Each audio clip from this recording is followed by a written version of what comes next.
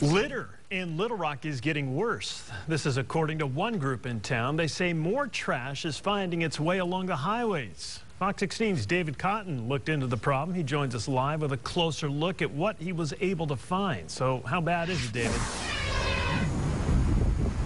Well, Kevin, we found a lot of trash out here today. Everything from soda cans to paper, even large bags of garbage left along busy roads. The group Keep Little Rock Beautiful says the city scored a 2 out of 4 on their litter scale, which means the city is what they call slightly litter. Just for reference, a 4 would be equivalent to a full-blown dump. The group says you can help by simply picking up trash when you see it scattered along the highway, or you can even adopt a street and keep up with the cleanup year-round.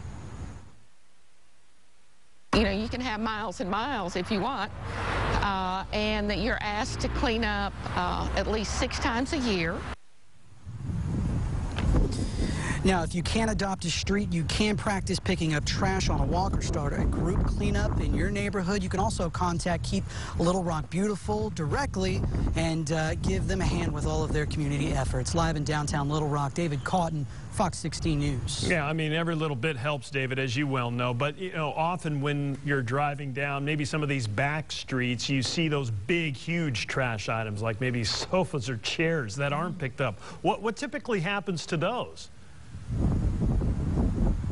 Well, Kevin, we're told a lot of those items end up in storm drains, just like this one. They'll also end up in streams and even in the Arkansas River, which, of course, causes environmental problems in itself. Yeah.